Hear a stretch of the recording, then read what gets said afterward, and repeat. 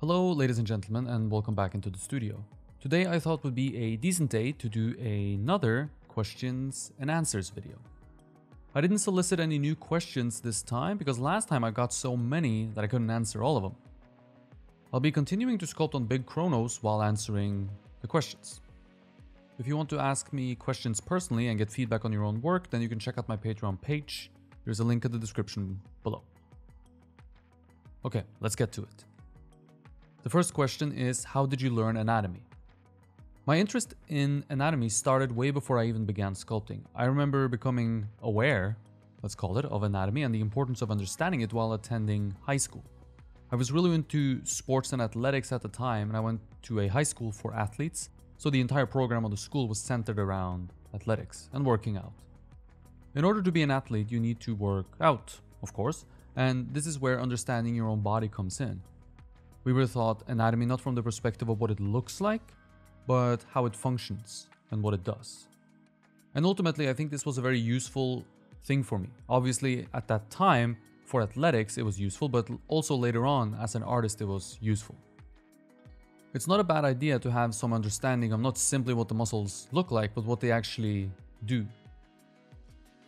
Obviously, you don't learn the intricate visual nature of forms while trying to learn functional anatomy.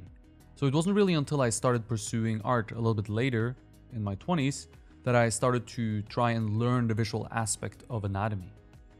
And in the beginning, I would do what everyone does. I would use anatomy books and a lot of reference, usually from bodybuilder magazines. And the reasons I used bodybuilders as reference is because everything is so exaggerated and obvious on them. So that was good for learning how to sculpt figures from imagination, which I needed to do in the beginning because I sculpted in my bedroom and there was no models around. When I arrived at the Florence Academy of Art back in 2014, I attended the anatomy lectures and learned anatomy for artists in a classroom setting for the first time.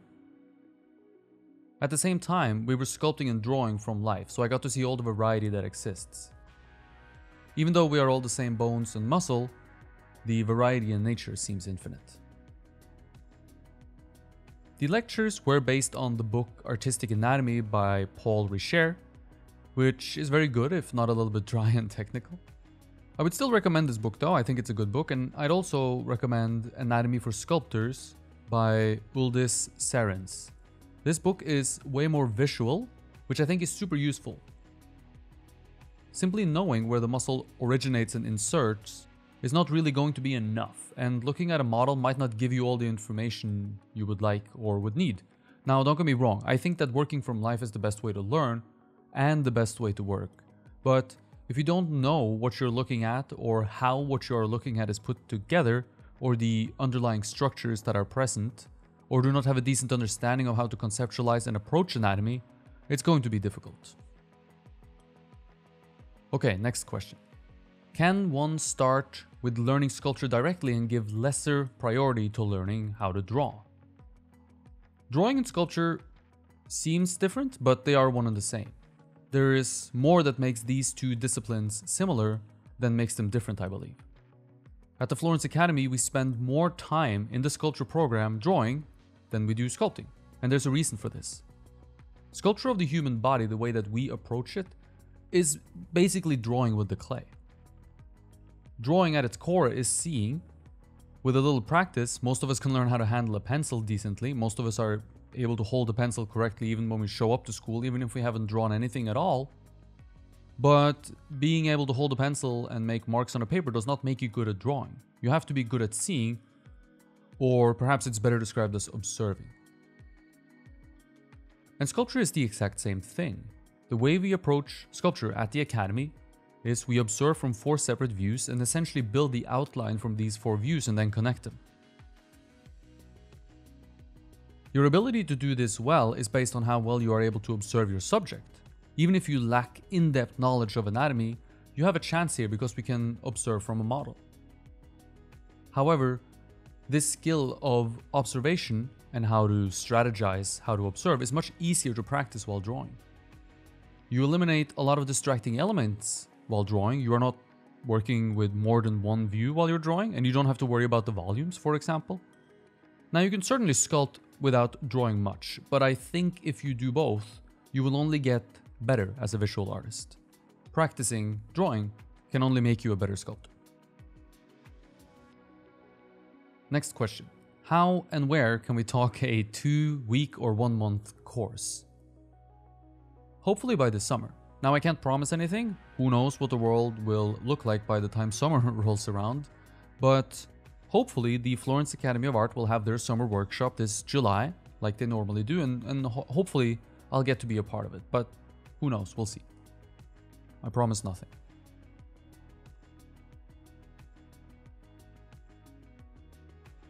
Let's thank today's sponsors, my Patreon supporters on Patreon, who have ensured the continued existence of this channel and allowed me to upgrade my gear bit by bit, making better looking and better sounding content for all of you watching.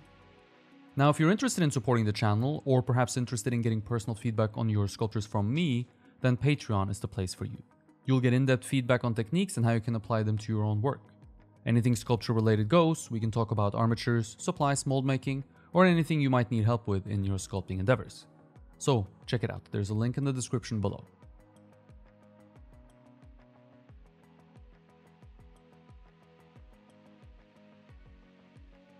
Next question.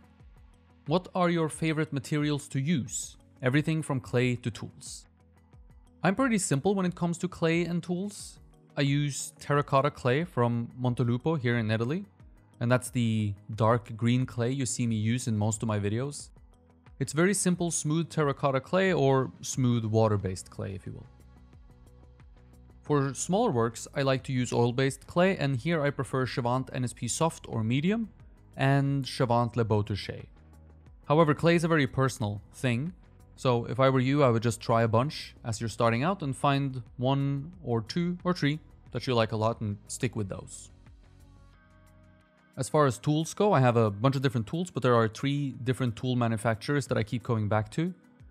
My wooden tools are from Tiranti in the UK, the loop tools are from Kemper, and the rake tools are from Sculpture House. And the butter knife is from my kitchen.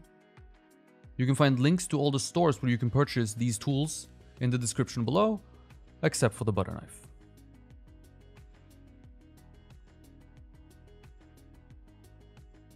Next question.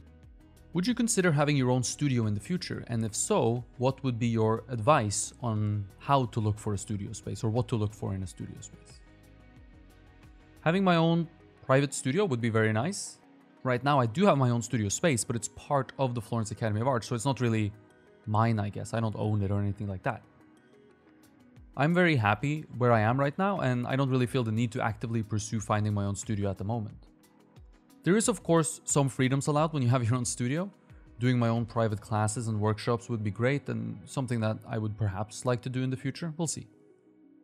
As far as what to look for in a sculpture studio, I would look for a smooth concrete or tile floor so you can roll your work around without it snagging and falling over or anything like that.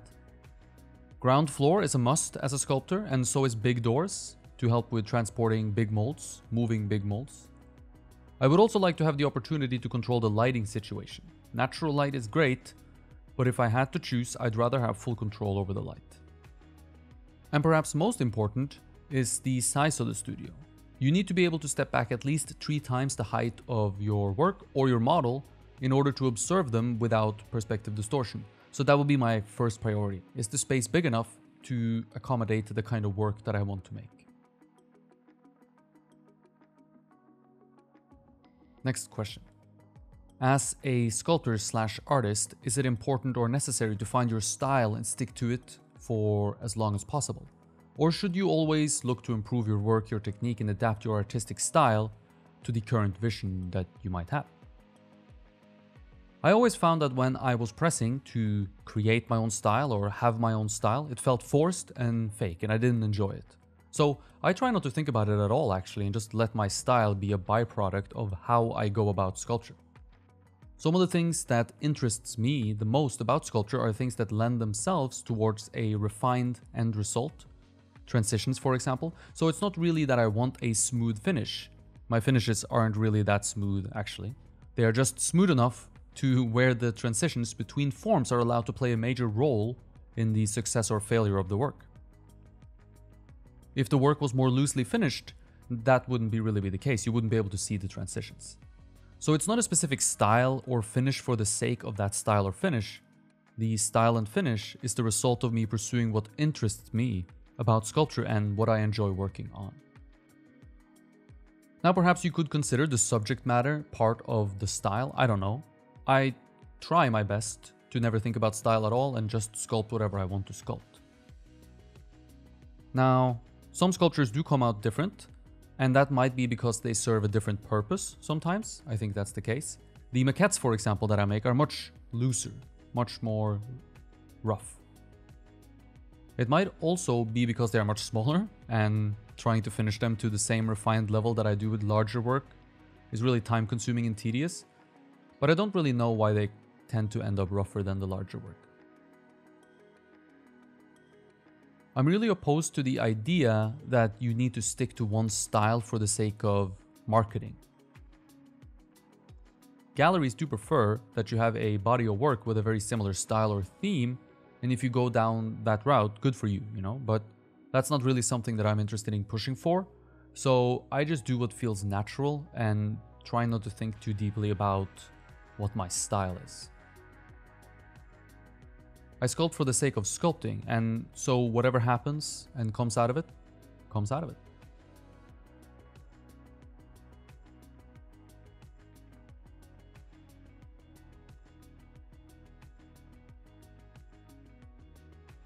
Thank you for watching. I hope you enjoyed the video. If you did and want to learn sculpture from me or just support the channel, check out my Patreon page.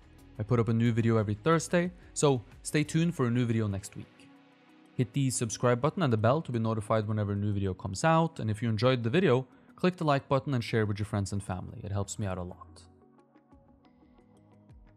Thank you for watching, stay creative, and I hope to see you in the next one.